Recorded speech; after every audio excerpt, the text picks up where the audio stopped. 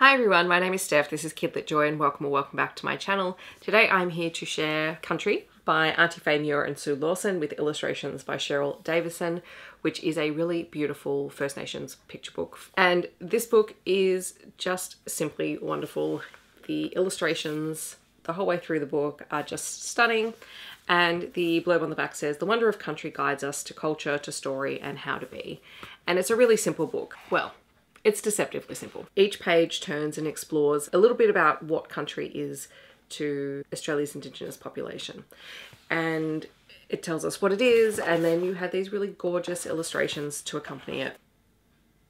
The connection to land and culture and to country is so vital and so important to our Indigenous population, and it's not just the animals, but the land, the waterways, the sky, the stars, and this lovely little book is a great way to explore that. It's a great way to explain to young children what a connection to country means. This is a really great way to unpack it. As I said, it's deceptively simple because the text is simple, the illustrations really help guide the story, but it's actually there to unpack more and to think more deeply about what does it mean to care and respect for our oceans and beaches? What does that look like for us? And how do we continue to do that moving forward? It's a really great jumping off point for conversations.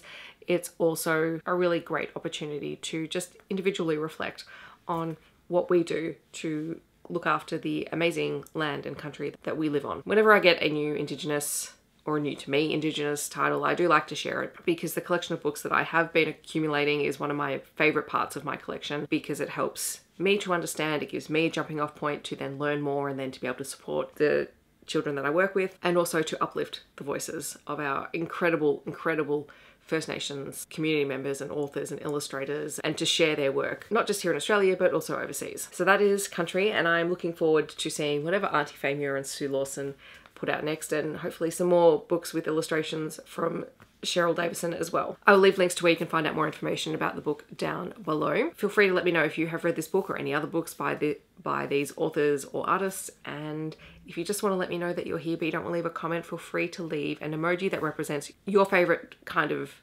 place or environment. I hope that wherever you're on the world, you're staying safe and healthy, and I'll see you in my next video. Thanks so much for watching. Bye everyone.